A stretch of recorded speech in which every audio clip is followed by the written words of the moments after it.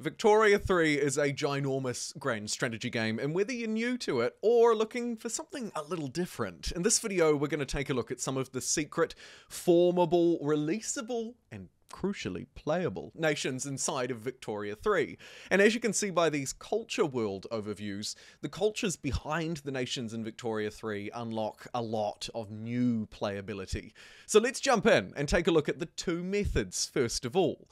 The first one is what I like to call nation forming. I've taken that literally from in the game. Let me show you. If you navigate to the left hand side of the screen, of course, your menus, and then head to the culture tab, you'll see all of the different cultures inside of these nation states. Crucially though, of course, it's this tab here, nation formation, that we're looking for in particular. However, there's a second way to do it, a little easier. This one I call national release. Instead of building towards something, taking territories, building cultures together to form a nation, here we can look to release some maybe pre-existing ones that are already within our borders. Playing as Russia, for example, I can move to the Release Subject tab under the Diplomacy menu, and there are a whole load of national subjects, cultures, nation states that I can release and play as individually. And that's, of course, the focus of this video, both releasing and forming secret and wonderful nations in Vic 3. And we should probably then jump straight in. And here is my first one as Poland. As a releasable state, I can release it as an independent, I can release it as a subject, or I can literally just click that third button and jump straight in and play as Poland.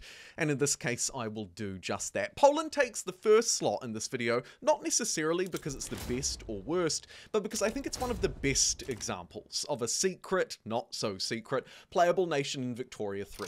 Jump into a game as Russia, release the state of Poland, and here you have it. 3 actually, as you can see, pretty good territories. Unlike some of the other additions on this list, we are of course in a difficult starting position, but as you can see, we have access to some fairly decent resources, including of course the fundamental coal that we'll need to industrialize. Poland is a really interesting starter, and I think you'll have great fun with it, but it is absolutely not alone on this list. I've got some spicy additions. Let's now transition into the second one.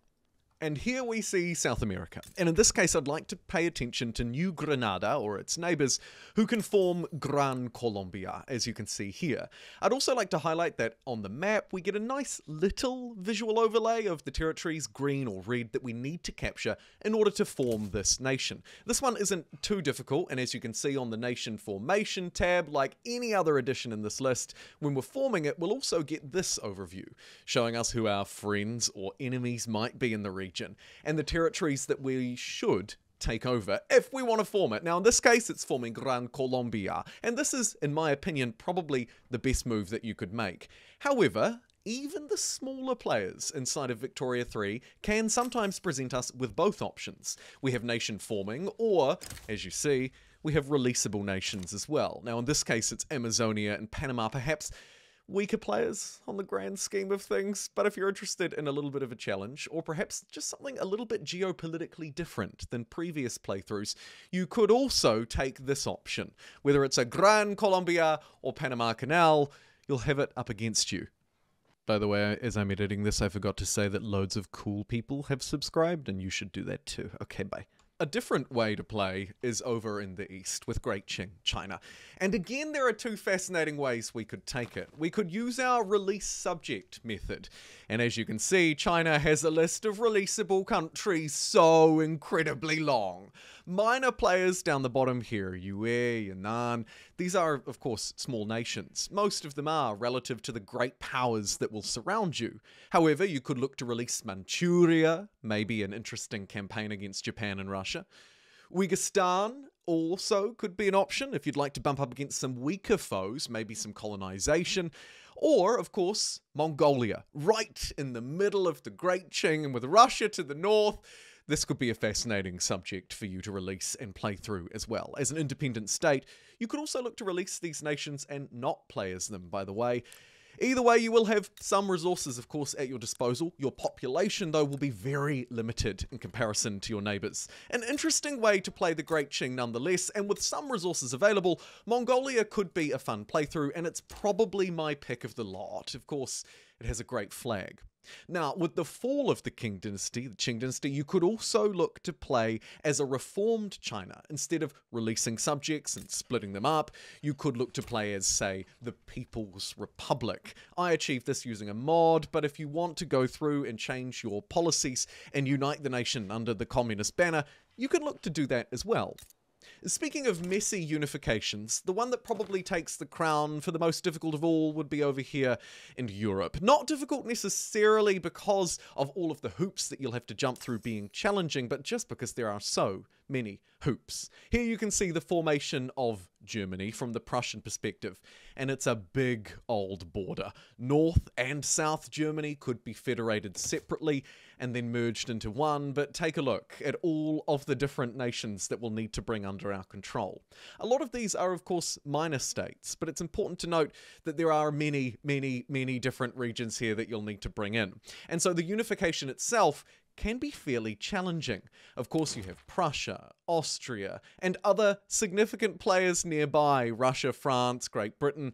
There are many people to take over, but the formation of either a North, South, or if you can go for it, the German Empire is undoubtedly right up there with the Americas in terms of in-game event history and playability for some of these formable nations. The releaseable ones, of course, take a different flair. They're less based around events and history and more around just you starting a game and breaking off a state.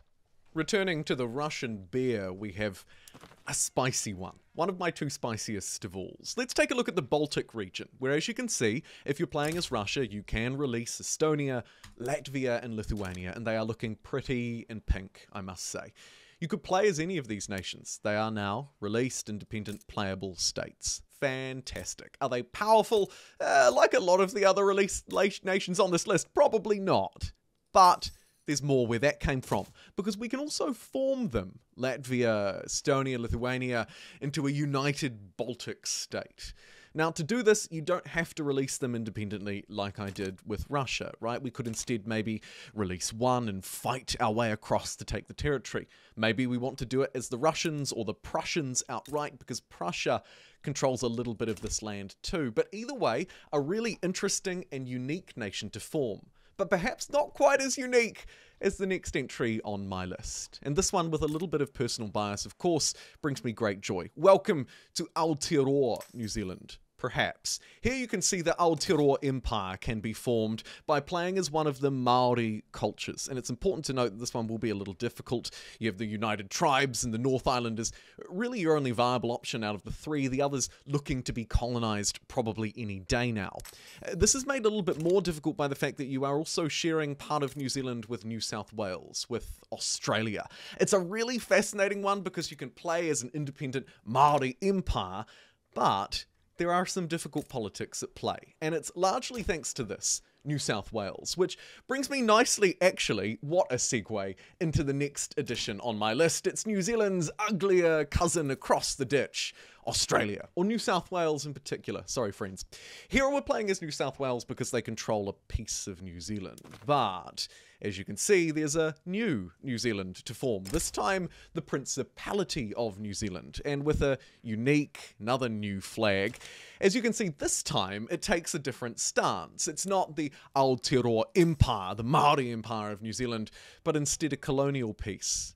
You could look to take it even further, of course, and form the Kingdom of Australia. This will see you uniting New South Wales, Victoria, Queensland, the Northern Territory, Tasmania, and New Zealand into one odd kingdom. Of course, here you're sharing the land with the Aboriginals. So again, there is a cultural and geopolitical conflict at play. I thought that this region was particularly interesting. Of course, my personal bias being in New Zealand, but moreover, the whole load of different ways that you can form a New Zealand, given it's such a tiny little country, I think goes to highlight the whole entire point of this video, whether it's nation releasing or nation forming. There are loads of different ways we could play it, and it is perhaps stressed at its best when I turn to Great Britain up here in the north. Great Britain, of course, the kingpin out of all of the New Zealand's, Australia's colonial empires that sit underneath Victoria. And while we can't form a lot of nations, as you can see, we can release a whole load of them. The obvious ones, perhaps the most playable out of any that we've released on the list so far in this video. Wales, Scotland, and Ireland. We can break apart the United Kingdom and separate it into its individual pieces. Or, of course, you could head over to Central America, where if you're not releasing Cuba as Spain, you might look to the Bahamas, Jamaica, Guatemala. There are a load of options to unpack. But probably one of the most powerful and interesting releaseable nations we've actually yet to cover. And to do that, we're going to return to the Russian bear in the north, with its wonderful list of releasable subjects. We started with Poland, and we're going to end with Ukraine. Of course, geopolitical context at the moment means it would be a little unfair to not mention it on the list, but actually the real reason why I use the word unfair to not mention it is because this is a powerhouse. Correct me if I'm wrong in the comments below, I'm sure you will, but I believe that this is the most significant, most powerful nation that you can release from the beginning of the game. We have a large army, barracks and conscription centers alike, but we're also the breadbasket of Europe. And it's not an empty breadbasket either, because right from the word go, unlike a lot of the other releasable powers, of course the formable ones being completely different, we have a good economy behind us in most ways that we could look at it anyway. Our access to resources is great too, logging camps, iron, fishing, of course crucially coal for our industrialization, and wheat and food as far as the eye can see in our breadbasket territories. Ukraine is one of the best releasable nations to play in Victoria 3, and I'm fairly confident on that one. I think you'll have a great successful playthrough, although you do still have major geopolitical powers around you, so take care. And with that sage advice, that brings us to the end of the video. Whether you discovered this cultural map for the first time, or maybe you're a more advanced player looking for something different, a new challenge or a new state to release or form, hopefully you've learned something new in this one and maybe had a bit of fun along the way. I had a lot of fun making it. The only thing is, there are so many more to cover. I mean, I didn't even get a chance to delve into the United States of America itself, which has its own set of in-game history, events, and all kinds of fun stuff. So, I guess this is a call to action, and a shameless one at that. Let me know below if there are nations or subjects or whatever that I haven't played as, that I should look at. I think that there could very well be maybe 2 or 3 more parts to this. There are, as you can see, plenty of other cultures, nations, and states to unpack. Thank you so much for joining me today. Happy New Year, by the way. If you're watching this around the time of release, I'm back. I'm ready to make more content, and I'll see you next time.